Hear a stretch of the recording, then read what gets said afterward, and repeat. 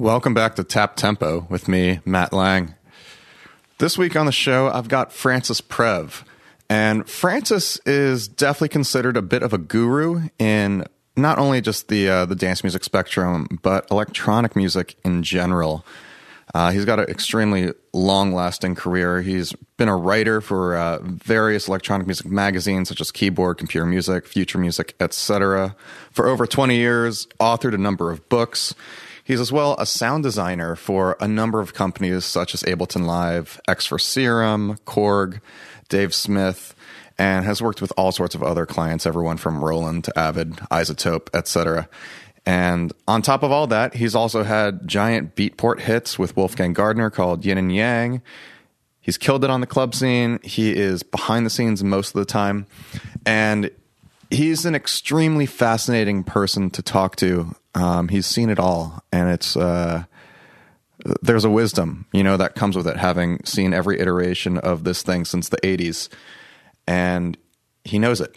So we're going to get into the talk with him in just a second. I just want to tell you about a couple things he did recently. He just came out with a project called Scapes, which is all synthesized atmospheres. And he also did a number of presets recently for Xfer and has his own company called Simple Sound. And really, you can find all of this stuff at his website, francispreve.com. And he recently also just launched an Apple News channel for all the various electronic music news, technology news, all the things. So, without further ado, here's my chat with Francis. We did this in Austin during South by Southwest a number of months ago. It's been sitting here for a while, but it's getting out now. And here's Francis. We got a lot of synths in here. Yeah. What's your favorite right now? Yeah, it's always a right now, isn't it? Yeah. Oh God, they would get jealous if they heard me say that any one of them wasn't my favorite, because they each have their own thing. I think the Dave Smith. I can narrow it down to 3 in terms of favorites, because it's always 3 at any given moment. The Dave Smith Tom Oberheim OB6 is a mainstay right now. I'm having a massive love affair with the new Korg Monologue because its limitations are such a big part of its sound. You sort of have to hack it in ways like making the LFO, putting the LFO in one-shot mode if you want a second envelope, that kind of thing. Right. And I like the fact that it forces me to do a little mental gymnastics to get what I want out of it. But at the same time, it always sounds good. So it's like there's no way you can make it sound bad. Right. So I like that on that level. And then the third thing would probably be the Roland boutiques. I'm loving the JP08 and the Juno 106, which are now actually both part of the System 8, which is I guess the System 8 would be my third favorite because it's got everything. Do you get much use out of the System 1? Only it looks so inviting with the green knobs and everything like that. It's very pretty. Well, the System 1 is where the System 8 kind of, it was sort of the prototype for the System 8. It's the baby System 8. I like where it is in my rack because it's at eye level and I can reach out to it anytime I want. I also use it more than I used my original SH-101 is sitting in a corner, where it can't be harmed. Right. And I use the model of the 101, which is 99% identical and 100% more easy to use. Right. Well, then, as your journey starting, from a musician, keyboardist, how did you make your way into sound design? I think I was always a sound designer before I was a before I was a musician, but before I was a quote unquote artist. My first 2 analog synths, and we're talking when I was 14 years old, were the Radio Shack Moog, which for trivia buffs is a hybrid of the Moog Rogue and the Moog Liberation. It actually is more like the Liberation voice, which was their keytar. That was my first synth, and that didn't have presets. Right. So no presets means you gotta do it every you're time on your own. Yep. Just like the kids are now these days. And then the Korg Poly 6, which was covered with knobs, single oscillator, hard to, it's like the walls were padded, hard to make a bad sound on that. Right. But when I started buying synths, when I cut my teeth on synths, and we're talking the early 80s, Depeche Mode, Kraftwerk, New Order, OMD, Thompson Twins, Duran Duran, those were the bands that I looked up to when I was starting out. And especially Depeche Mode in terms of sound design. I mean, sure. The sound design on every Depeche Mode record from the first one all the way through the Alan Wilder years was just stunning, unusual sounds, whether they were digital or analog. So what I got in the habit of doing, because in that era, we have these instruments that can make any sound. And the model was pop music. So how do you differentiate one pop artist playing synthesizers from another pop artist playing synthesizers? By their sounds, by their taste, by their aesthetic. And so the reason the Human League sounded different than Depeche Mode was because they were using different sounds than Depeche Mode, but ultimately the same production techniques, and these are pop songs. So what I would do, I had the crazy idea that whenever I would buy a synth, I would erase all the factory presets because despite the fact that I'm a preset guy now, I wanted all my own sounds. So I did that when I got the Access virus. I deleted everything. You deleted everything, everything, right? Yeah. And that because I knew that the sounds would be mine. That way, when I made a song, it's like I was grinding the wheat and raising the chickens and it changes how you write. Yeah, it's so personal to you. Yeah, it makes the song even more your own. So I would erase all the factory presets, and that's also how I would learn the synth. So I started out with things like the Poly 6, which was single oscillator, kind of Juno 60 sort of thing. Sure. And, I just got, and then, 7 years later or whatever, when I was in my mid-20s, I was doing that to like a Yamaha TG77, where I was like wrestling with both FM and samples. But again, erasing everything in the synth that could be erased, because a lot of stuff was in ROM. And then making the synth my own. Right. Because I think a preset, that's another thing in terms of my aesthetic as a preset designer. Rather than thinking of every sound as being part of that synth, I think of every sound as being its own instrument. Sure, absolutely. I mean, it theoretically is. Right. It is. Right. So when I fire up, like for instance, I'm working on the new Dave Smith Rev 2 right now, and one of the sounds that I made, I guess we could probably call it up right now. We can play it. Yeah. Hang on a second. Let me get it out of that.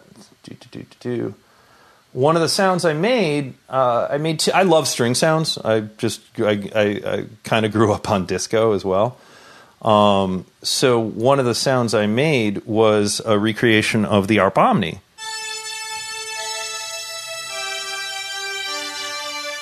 Which is the whole like love will tear us apart thing. Oh yeah, no, it's iconic. And then, but at the same time, I also made another string sound, which is more like I really wanted to take this fully analog synth and make it into something that sounded more like a string orchestra. So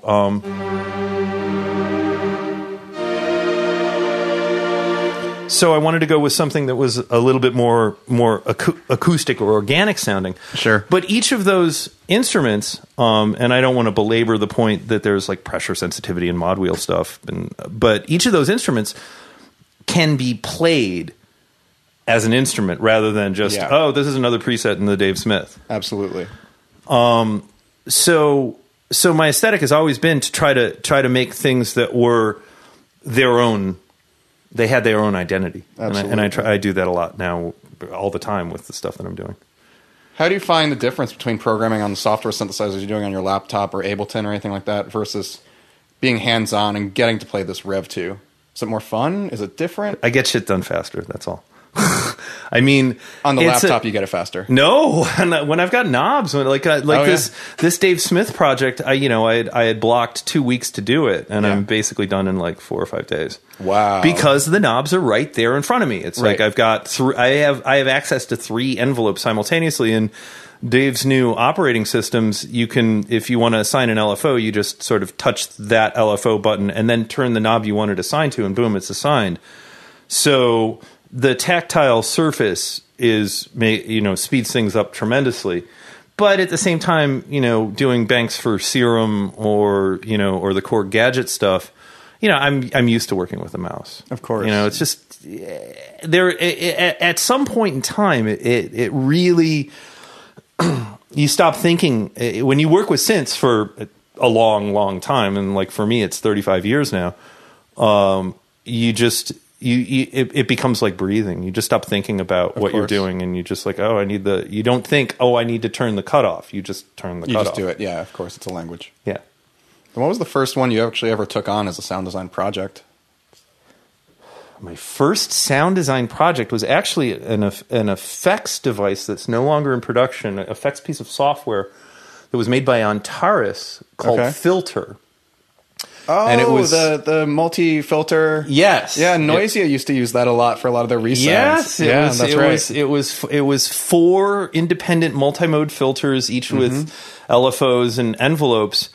And I just got they gave me a holler, and they were like, "Hey, do you do sound design? Because you write all these tutorials for Keyboard Magazine." And I was like, "Yeah, I do sound design," and that was my first gig. Right.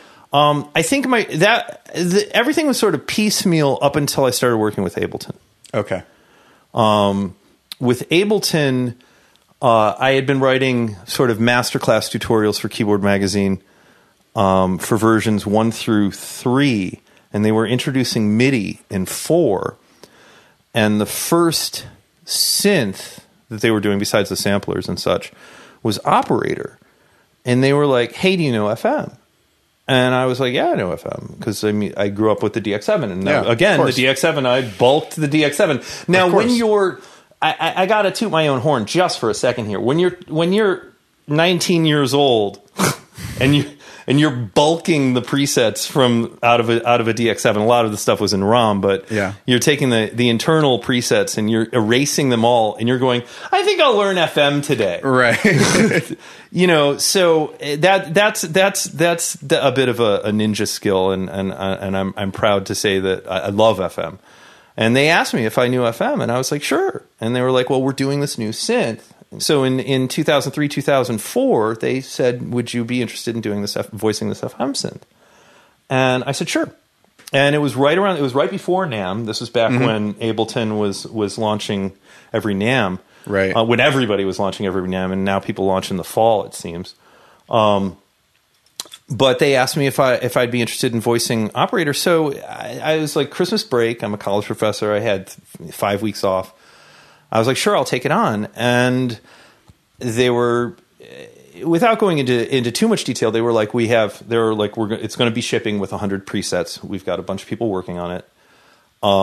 We're only accepting, we're only going to build a bank of 100. And I thought, okay, well, I'll make 64. Okay. And just see how many make it into it. And 40. Yeah, made it into it, and thus began my long-term love affair with Ableton. Of course. So, well, then you brought up earlier because it was an introduction via writing for electronic musician, or was it keyboard? It was keyboard at the time. It was keyboard at the time. So you actually are a pretty esteemed journalist at this point. And how did you find your way into that role, coming from the musician standpoint? All right. Well, I have to give a shout out to a guy named Dave Bettino, who is also an esteemed journalist, and he's been in the industry forever. At the time, he was the editor for a magazine called Music and Computers. And I was interning as an assistant at this very sort of boutique think tank audio conference called Project Barbecue. that was held in Texas. And I just wanted to immerse myself in that industry at that point in time. I had already had a stint as a remixer producer in the early 90s, and I realized I wanted to move more into technology. So I just figured I'd be a fly on the wall and I would help. And, you know, I got to do things like pick Thomas Dolby up at the airport and all this. And Sure. I was at one of the dinners and I was seated next to Dave, and we got to talking about the Apple Newton message pad. Right. Okay. And which, as an aside, because of what happened with this conversation that I'm about to tell you, and now I'm totally rambling, I ended up making a piece of software for the Newton. The only music software that was actually a musical instrument. I made the first and only drum machine for the Newton with a coworker of mine named his name is Steve Cronin. Back in the days when I was working at AMD, and I was seated next to Dave Bettino, cycling back. Yeah. And we were talking about the Newton, and there were some like metronomes and circle of fifths and really basic sort of music software, and we just got to kicking it about the Newton. And he's like, "Wow, you know a lot about the Newton." I was like, "Oh yeah, I think it's the future," and it is the future. I've been proven right, but I still have it. It's in the closet within arm's reach right now. He's like, "You know a lot about this," and I was like, "Sure." And he's like, "I'm doing a piece on mobile software," and like they were like the Palm Pilot, Right, and all that stuff. And would you like to do the Newton section on the for that cover story? And I was like, I'm not a writer. You know, it's like he's like, well, you know the topic, you speak well. Yep. I'm an editor. There you go. Give it a shot. Sure. If it doesn't work out, you don't write anymore. If it does work out, I'll give you another piece. And I sent it to him, and I got an email back like the next day, and he's like, I didn't have to edit this at all. Do you want another article? That's awesome. And that was it. Yeah. And I was just off to the races from there. Right. So, well, it's funny because, I mean, long before I ever met you, I knew your name because of the Remixer's Bible. Wow. Yeah. No, both. I didn't know that, Matt. Yeah, both. At Berkeley, that. Both Paul Beckwith, you know, who's now Beckwith and Juna and Carrie Leva, they both had that book. What? So, yeah, for real. So Paul actually used that as a reference point all the time. He quoted it a lot. Are you serious? 100% serious. Oh, wow. Yeah. That's funny. I had no idea. Yeah, I think they even sold that in the Berkeley bookstore. Oh, my God. Yeah. That book it's such a weird book because I had written... it was Backbeat Books at the time, approached me about writing a book on sampling, which was my first book. It was called Power Tools for Loop, whatever. And I begged them not to call it that, but at that point in time, I was not an esteemed journalist, so I had no say in the matter. So they gave it a title that I really think kind of sandbagged that particular book, but it did well enough. Yeah. That and I turned it around quickly enough that they asked me if I would. This was right when GarageBand happened. Mm-hmm. They were like, "Oh my God, GarageBand happened!" And I was, "Can you write us a book on GarageBand?" And I was like, "Yeah, I can do it. When do you need it?" And they're like, 2.5, 3 months. And I was like, "You want me to write an entire book on GarageBand in 3 months?" And they were like, "Can you? We could get somebody else." And I was like, "No, I'll do it." Yeah. Because this ties into one of my principles for establishing yourself in any field is say yes, and then make sure you don't fail. Oh, always. Yeah. Always say, no matter what the request is, if you're establishing yourself, just say yes and figure out a way to make it happen. Yep. And don't ask for anything. Don't ask for anything. Just do it. Because I knew that I knew that GarageBand was going to be, obviously Apple, so I knew a GarageBand book would be relevant. I bet you could use that same book now for Logic. Yeah, well, that is a dig at Logic.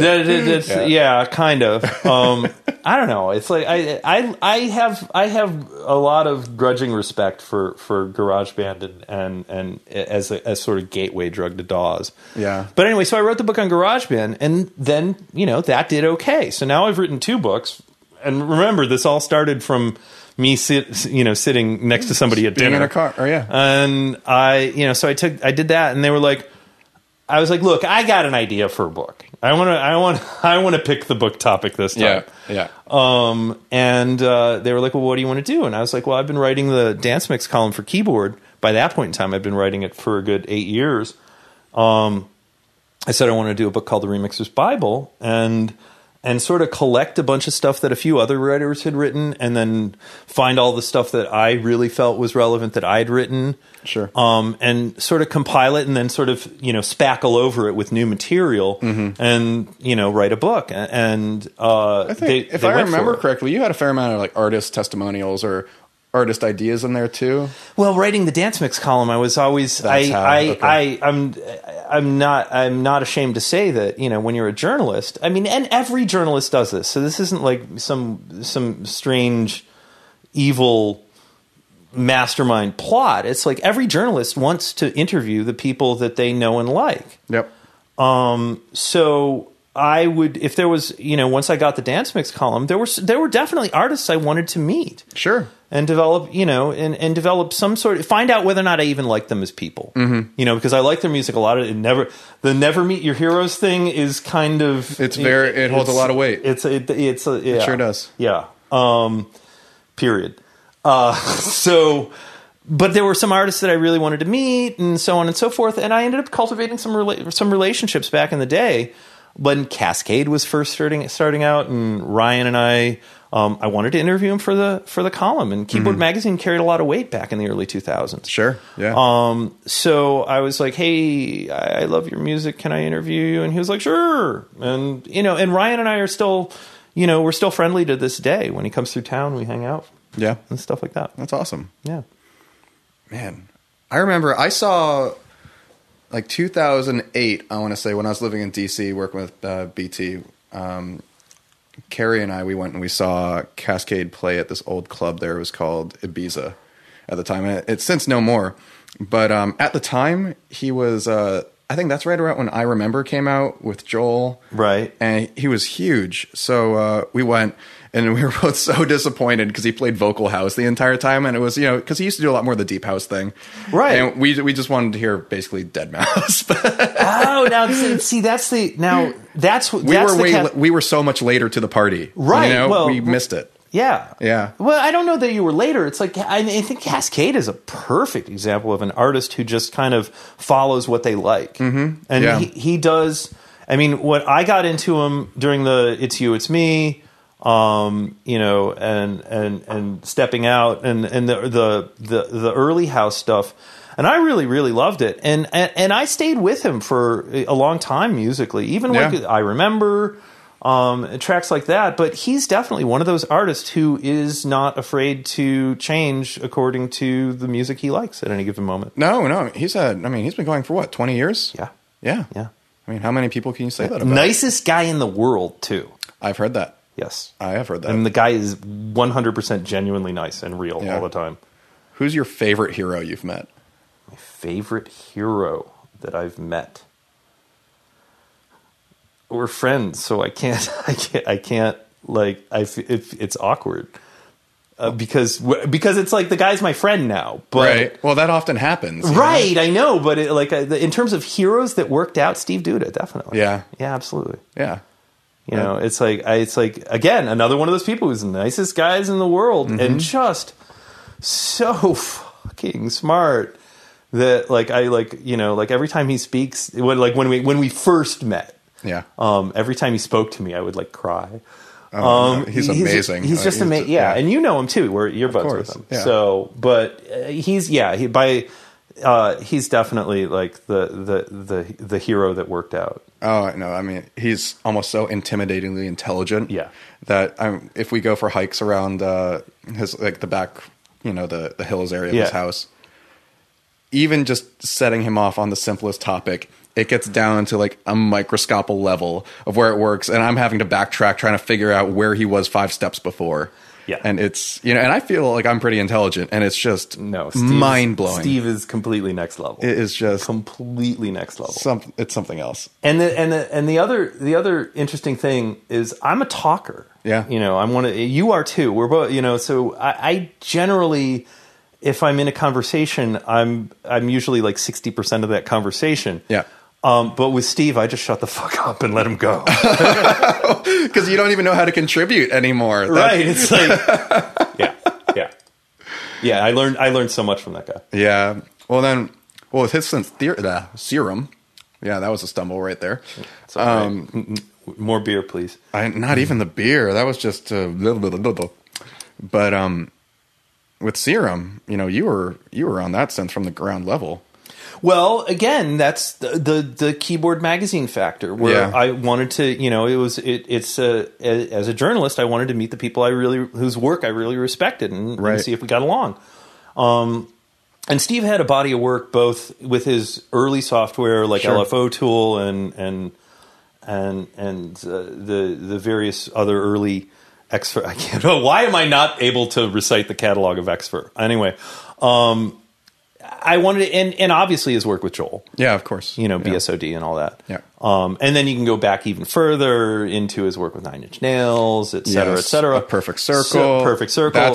That was the first thing where I was like, oh. Yeah, no, I mean, he's beast. Yeah. So I just wanted to interview him. Yeah. And we did a really great interview. I got to ask all the questions, and he answered them beautifully, and it looked amazing in print, and it worked out really, really well. But during the interview process, we ended up, I guess, liking talking to each other. Yeah. So we stayed in contact kind of loosely. And then Serum came around, and he was like, hey, do you want to take a look at something I'm working on? Because you seem to get my software and what I'm doing. Yeah.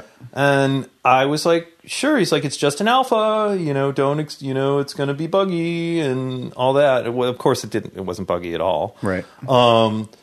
And he showed me Serum, and I literally said, I had the same feeling when I looked at Serum that I had when I looked at Ableton Live. Mm-hmm. I was like, this is a game changer. This is going to change everything with soft synths. This is absolutely, this is, and again, back to Ableton and Xfer, it's like, those are my two desert island pieces of software. Right. If somebody said, you're taking your laptop, your solar powered laptop that will never break, to a desert island where you'll be trapped, I would just take, in terms of software, I would take Serum and Live. But when I saw Serum, I had the same goosebumps that I had with Live, and I said, Steve, whatever I can do to help, let me know. Oh, absolutely. So I started. So I was like, he's like, well, you want to start making patches? And I was like, yes, you're right. I'd be more than happy to. Yeah. So I started working with Serum during the alphas. In the original factory bank that ships with it, I've got like 30, 40 patches in there. Yeah. And Steve is again, to show you what a cool guy Steve is, the sound designer's name is embedded into the patch, because he lets you have your little, your moment to shine. Absolutely. When you do a patch for Serum, and that's just amazing. So I did that, and I helped him sort through some of the factory bank and arrange it. Yep. And now I'm doing my own banks for it. Nice. So. How many have you done so far? One called Serum Toolkit Volume 1. Okay. And that's actually a really good example of my aesthetic as a designer as well. When I if I do a bank, or if I get hired, I don't want to make too many patches that are flavor of the nanosecond. In the introduction to, cycling back to Remixer's Bible, in the introduction to that book, probably a haze of beer, I decided to write in the introduction that dance music is fashion you can hear.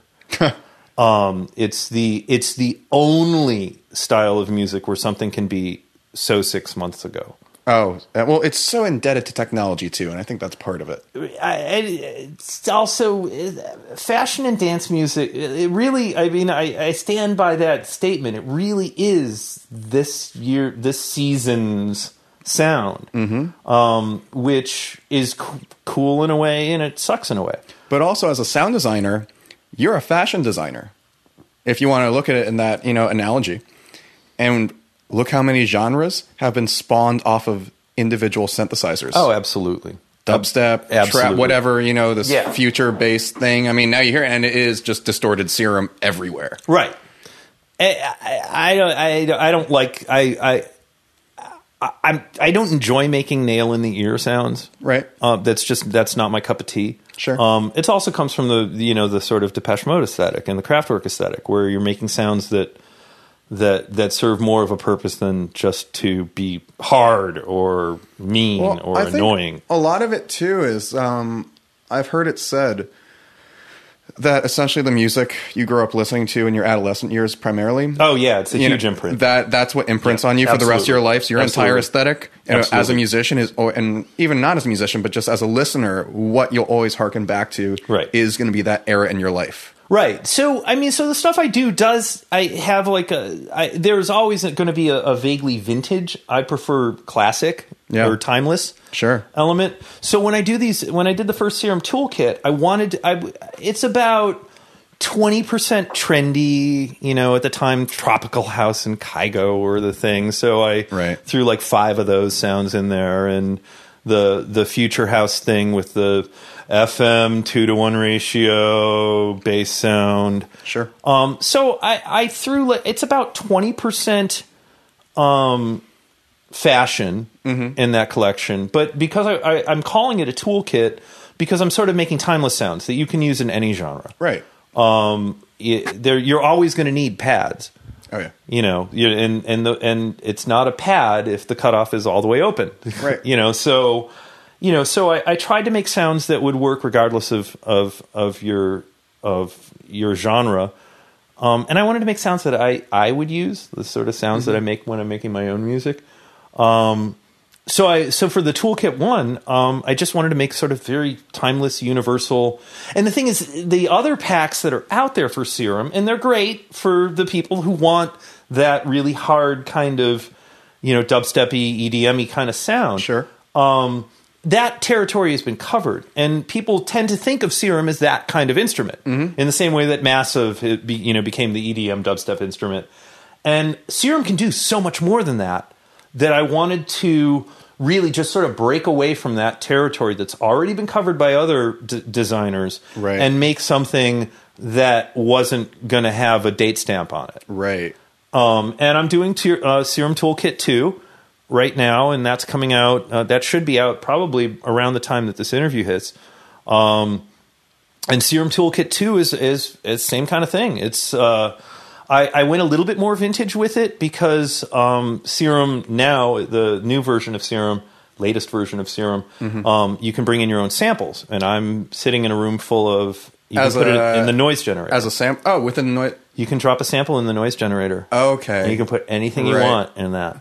Is there time stretching in there, or is it just just sort basic, of classic, Akai S612 one shot kind of thing. What I loved so much about Serum when I first got my hand on that same alpha was that I could import any audio file. I mean, in the wavetable editor, you know, I looked at it as a sampler, and I was like, I'm just going to take this 4-minute long file and throw it in there and see how it tries to interpolate it. And that's where a lot of my fun Serum came from, was kind of breaking it, and I crashed it a lot for that reason. Right. But some of my favorite sounds actually did come from essentially trying to use it as a granular resynthesizer or an additive resynthesizer, right? I suppose, and it's really effective. So I mean, and I have some of like the wavetables in there. Well, you know the new secret handshake for importing stuff into the wavetable. No, I don't. Okay. You in the formula editor. Yes, God, Steve's I know. I love that. In the formula editor, you can type in the note.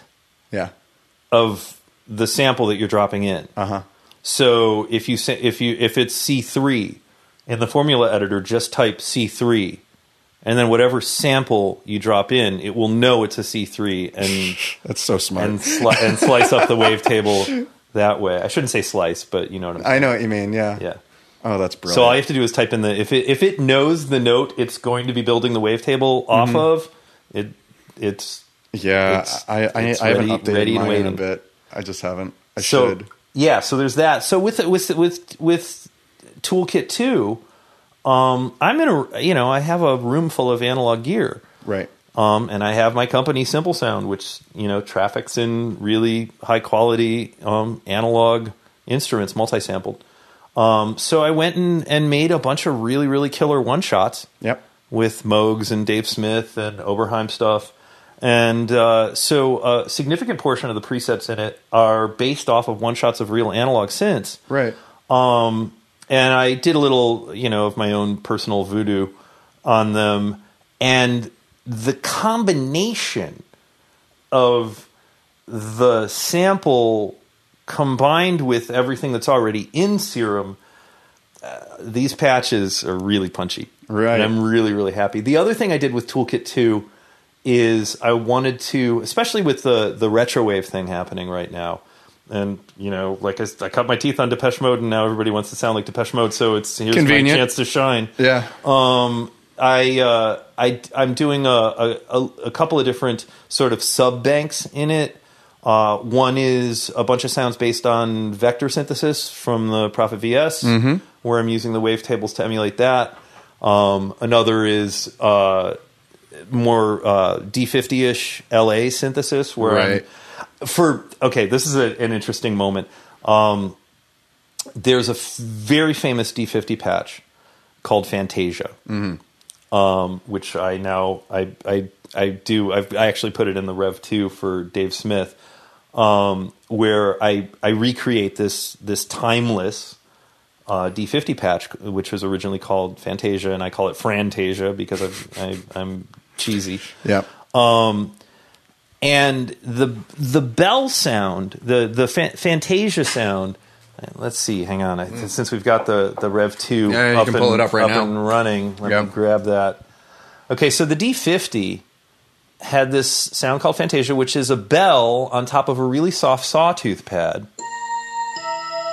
Yeah, we all know that one. So, really familiar sound. And the thing is, to get that bell sound, to get it to sound exactly like Fantasia, right?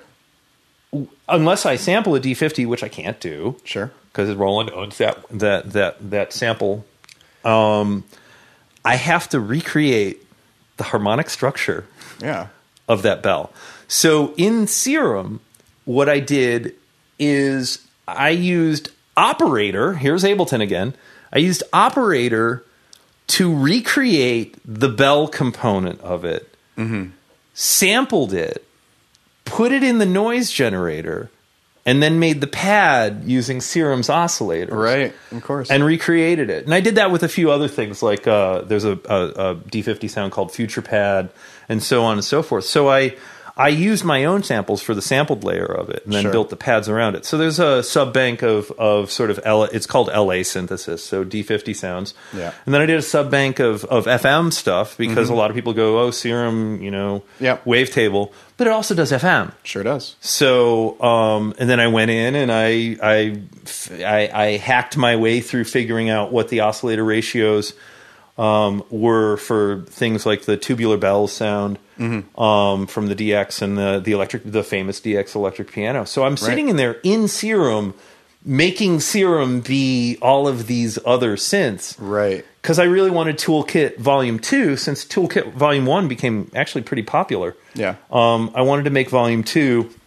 more, better, greater, faster, stronger. Right. And that's basically what that is. Right on. How's your own music evolving these days? Oh, my gosh. God. Long pause. It changed a lot when I decided I didn't want to be a air quotes DJ anymore. Right. Was there a turning point, a moment that caused that? Well, it's somewhat common knowledge for insiders that my partner of 17 years, Seabrook, passed away in 2013. And going through that process, I mean, we'll avoid all the teary-eyed grief stuff. Sure. But going through that process, you know, when you're literally with somebody when they die, your own life and what you're doing becomes in much like laser sharp focus. Mm-hmm. And I realized that it was a great ride as a DJ, but I wasn't really into where dance music was going anymore. It's great that other people are. I'm glad that it's an industry. Sure. Yeah. No judgment there, but again, you know, like we'd said earlier, when I first got into dance music, it was about everybody wanted to sound different. Everybody wanted to be unique. I mean, you know a Sasha track when a Sasha track comes on. Absolutely. You know a Skrillex track when a Skrillex track comes on, or well, you used to. You certainly know a Dead track when a Dead track comes on. Sure. And it really seems like people just want to stick to a formula. And as someone who's as obsessed with sound as I am, not having that be a strike against me, being, you know, sounding original is somehow some kind of detraction, right? When you're not sounding just like whoever the flavor of the minute is at any given moment. Sure. That wasn't interesting to me. Sound is interesting to me. Right. I wanted to when I make music, I want to make music that's meaningful to me, and the whole, you know, the grief process and really, you know, the whole inventory that you take of your life. Where am I now? What do I want my legacy to be? It's like after, again, I don't want to belabor this, but when you're with somebody when they die, the last, you know, it's like going back into an industry where, you know, it consists of doing a show and then hearing what track made everybody's roll kick in.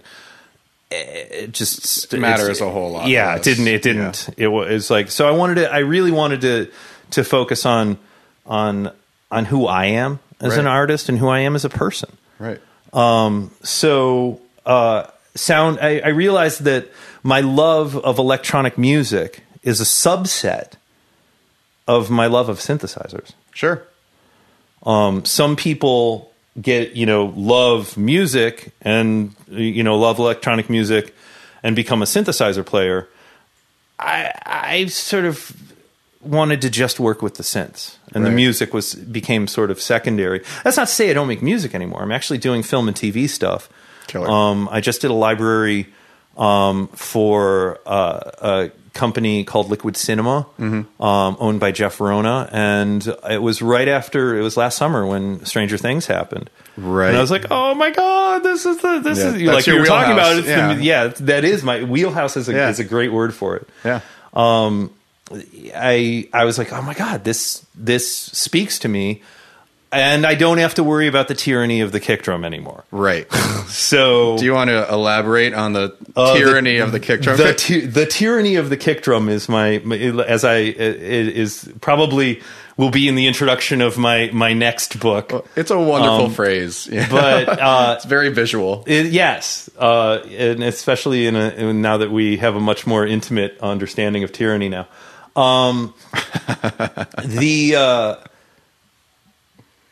Like I said, dance music is fashion you can hear. Mm-hmm. And 10 years later, now I'm calling it the tyranny of the kick drum.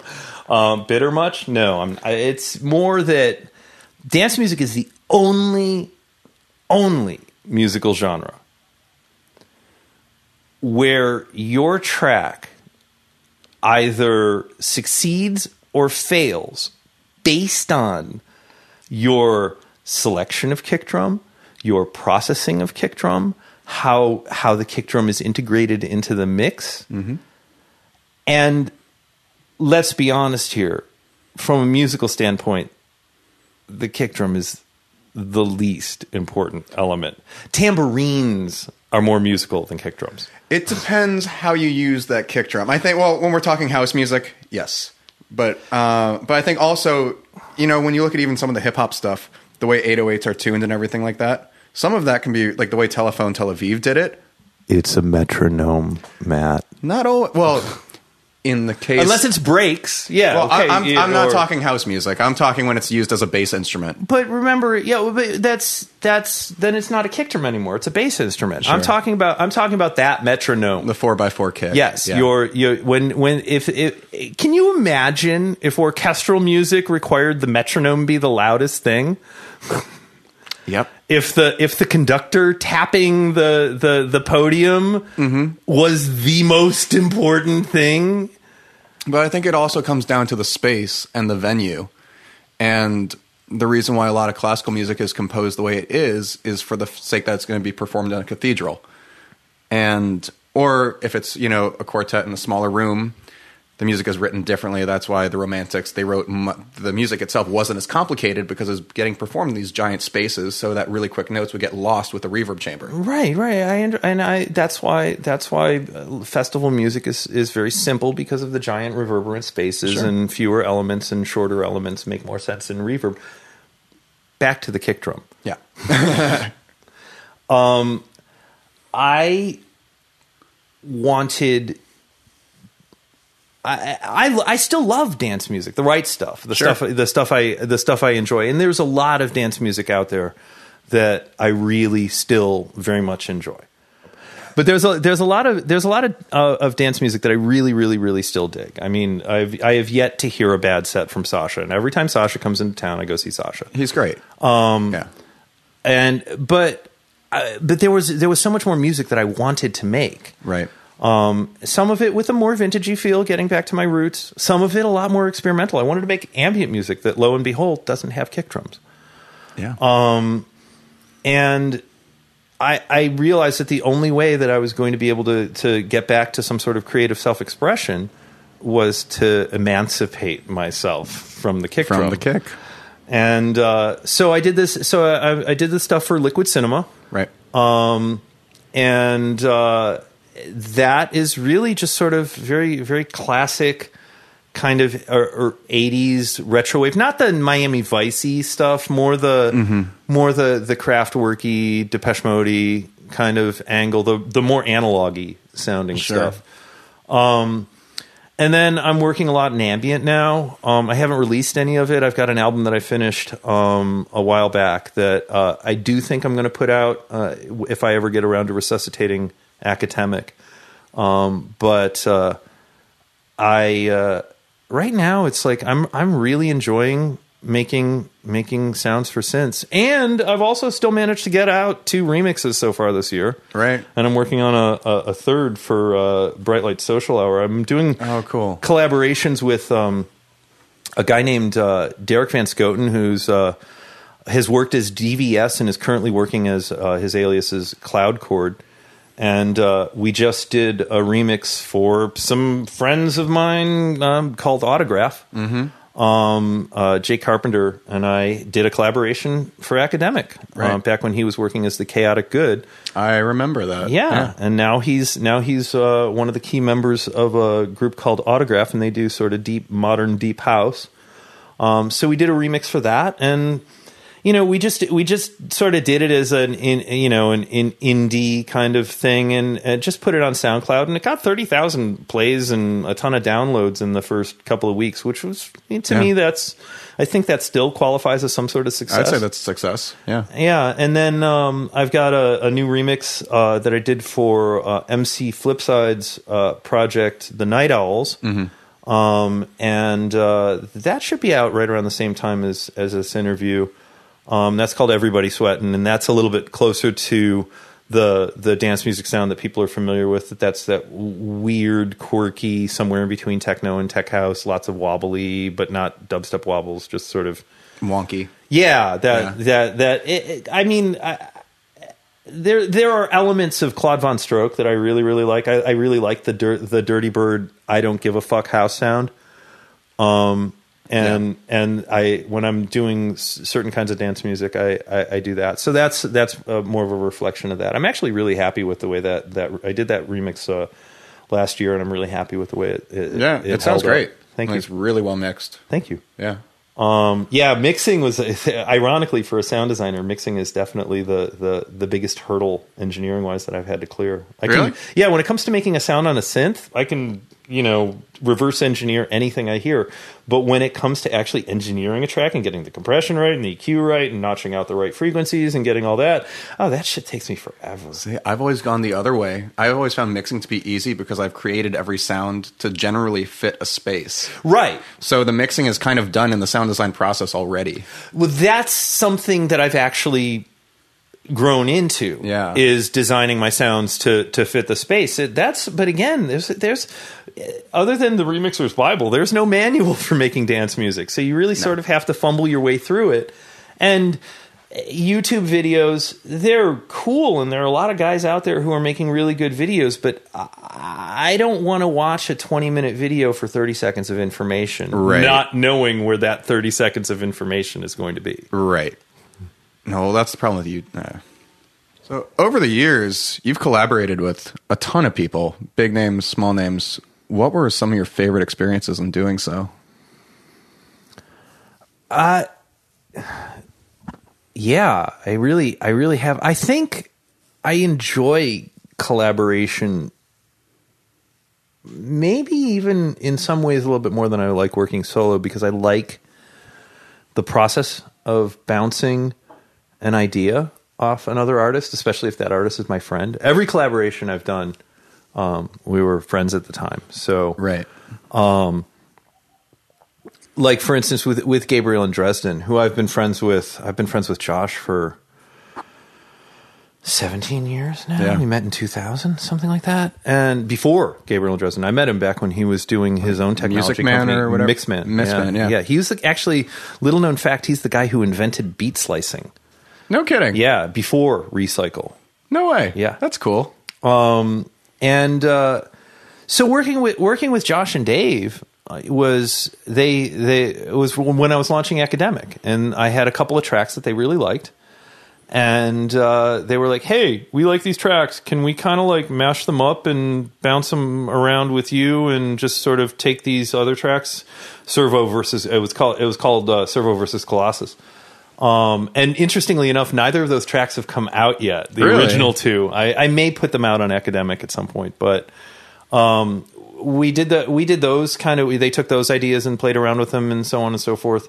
John Acquaviva and I were roommates back in the 80s. So at some point in time, John was here probably for a South by or something, and I was like, hey, we should do a collab with Ollie, because I've always loved John and Ollie's work. Right. Olivier Giacomotto. Yeah. And so all of these collaborations came out of friendships. And what I wanted to do is just we like each other's music. Right. So let's make something together. It's pretty organic that way. Yeah, it's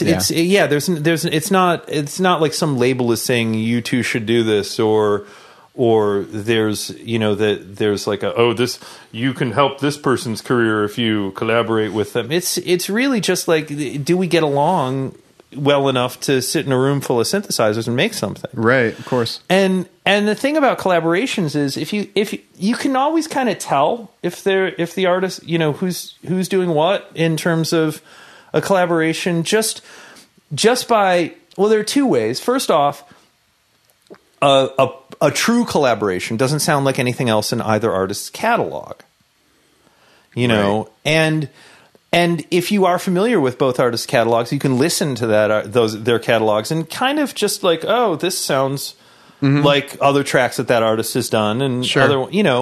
So for instance, the track that you and I did together, right, Glow Balls, that track really sort of came out of your whole style to editing and grooves and beats, and my fascination with sine waves. Yep. So so that's how that track came about, and because of that track I got signed to Mousetrap. Pretty funny how that worked out. The Francis magic. Yeah, it's the Francis effect. The Francis that actually there is something to it. I don't understand exactly how it works, but there for some reason, even though I'm always like the guy in the background who doesn't have the immediately recognizable name, there is some sort of glow that I've noticed, and I'm grateful for. So I don't want that to come off ego-y. Have there been any negative collaboration, or I guess what have been like the negative sides of it, if any? I've never had a negative collaboration, artistically speaking. Sure. I think pretty much every collaboration I've done has stood on its own artistically, and some have been,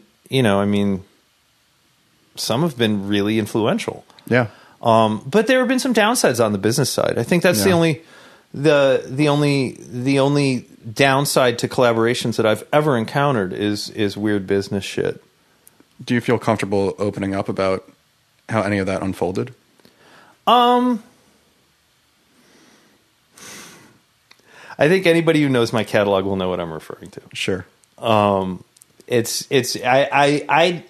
The last thing I want to be known as is somebody who trolls. Oh yeah, absolutely. I don't want to. It's just one of those things where when what a collaboration is would that track have been made if both people weren't in the same room? Right. At which point, if that's the case, then it's a true collaboration with co-writing and co-production and all that. Mm-hmm. If there are no ghost producers involved, then it's a 100% collaboration. And sometimes those things aren't represented correctly. Right. If you could do anything differently in regards to a situation like that, would have you? No. No. Yeah. No, absolutely not. Right. No.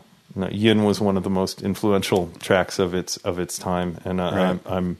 And the sound that defined that track was something I came up with on the Dave Smith Polyevolver. No kidding. Yeah, I was sitting in front of the Polyevolver, and I just was turning knobs and getting it to do that weird feedbacky thing. Sure. So and I heard numerous tracks by pretty famous artists that tried to recreate that sound, and no one ever quite got it. Right. So when you've got a sound that's that identifiable, it's definitely a collaboration. Right. Oh, and it's a compliment to you too when you have a lot of people trying to replicate that. Yeah, I mean, I'm really, really, really, really happy that track happened. Good. No regrets on that. Awesome. Lastly, for everyone who's getting into sound design now, what would be your top 3 tricks or top 3 tips that they should know? Okay, if you're getting your first synth or you're getting your first software,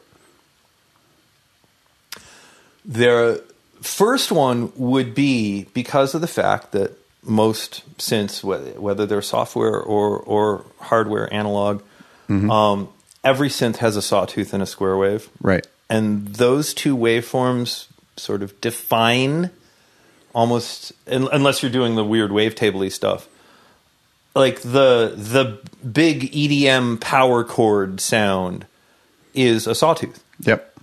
The chiptune 8-bit kind of, classic sound is a square wave. Yep. And unless you're getting into samples, like I said, and wavetable, those are the two defining sounds of synthesizers, two defining waveforms, I should say. Sure. Of synthesizers, the sawtooth and the square. So you should be able to recognize those two waveforms no matter how they're processed, no matter how they're filtered. You should always be able to go, that's a saw, or that's a square. So, do the... Oh, this is Brutus. Hi. No, he's just going to sniff the microphone. He's not going to... There you go. Hang on, this is my kitty, Brutus. I'm gonna put him in my lap. There you go. Hi. No, he doesn't talk into the microphone. He's not being interviewed. Wishful thinking. He's a little kitty. All synthesists must have a cat. That's the second tip, is get a cat. Yeah. No, that's the the first half of the second tip. The second tip is well, let's get back. I actually have a saw as I throw my cat across the room by accident. Here's what a sawtooth sounds like. Oop, that's what a really high-pitched sawtooth sounds like. It's got a very buzzy kind of bright sound, and if you detune it and chorus it and so on and so forth, you get the EDM sound. Right. Now, the square wave will immediately sound like a Nintendo when you open the filter up.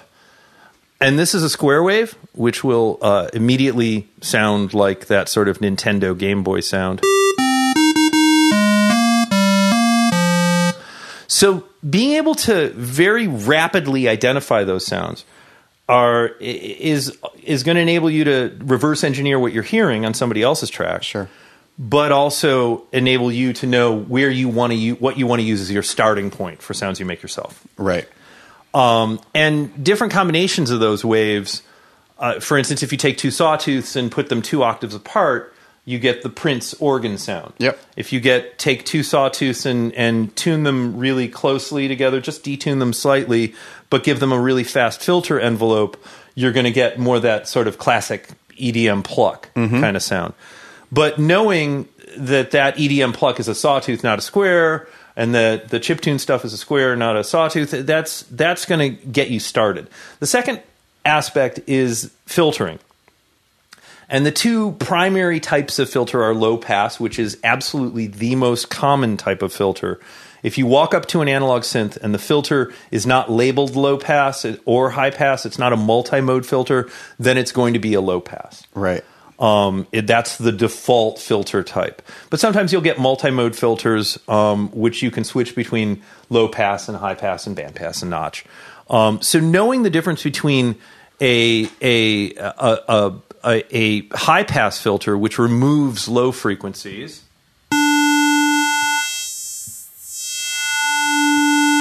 that's a high pass filter, and a low pass filter, which removes high frequencies. So I'm going to take a sawtooth, and I'm going to switch this over to low pass, and then I'm going to...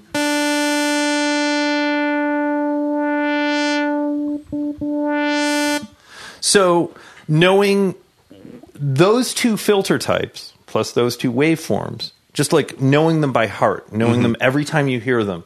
Another good way to learn filters is to take drum loops and run them through a low pass or a high pass just to figure out how that's working. Once you get those two components in, then the last component is the envelope, right?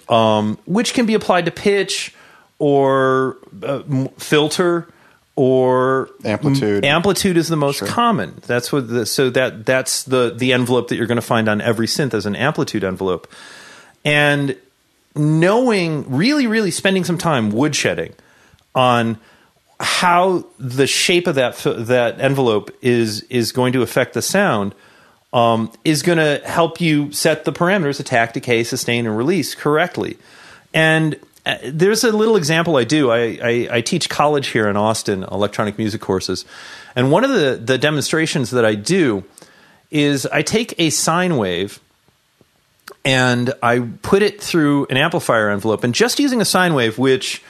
for people who are more technically inclined, a sine wave contains no harmonic content. It is only the fundamental frequency. In fact, all other waveforms are built upon various volumes of the harmonic series in sine waves. So by just taking the purest tone, a sine wave, and playing with an amplifier envelope, you can go from, say, for instance, you take just the sine wave and increase the attack time slightly, you can get something that sounds a little bit like a flute.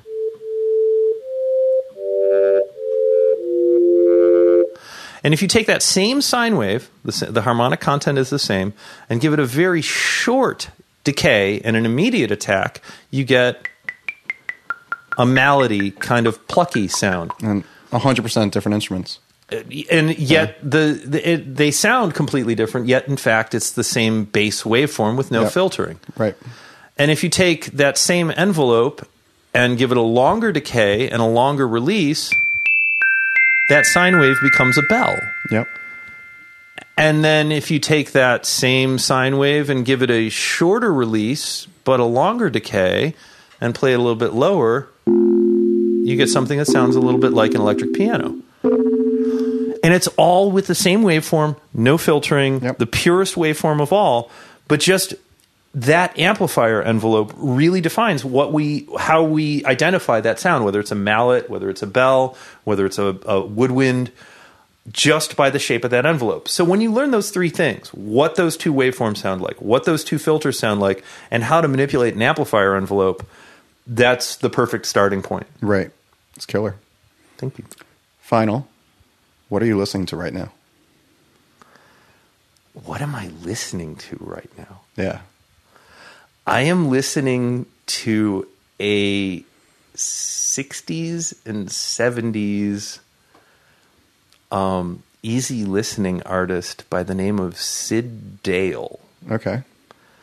And it's always sounds like sort of cheesy elevator music, but a lot of it has like real acoustic instruments like horns and strings and that sort of thing. I find that when I'm just kind of chilling out in my house, I listen to a lot of really organic acoustic stuff. I do too. I listen to like singer-songwriters half the time. And I'll get ideas. I mean, I'll get ideas not just for like synth sounds, but I'll get ideas because back before synthesizers were, available, even before the Moog, artists would combine a flute and a trumpet, and they'd have the flute and the trumpet play the same part in parallel, and create an entirely new tone from that. There's a Mexican artist, Esquivel, who was huge in the 50s, and the trendy name for the genre is space age bachelor pad music. Okay.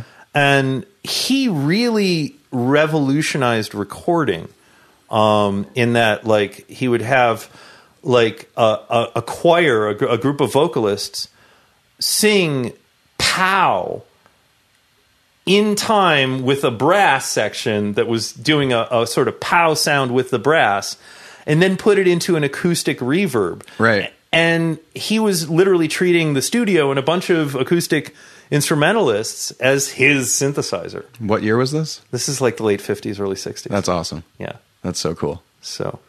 Right on.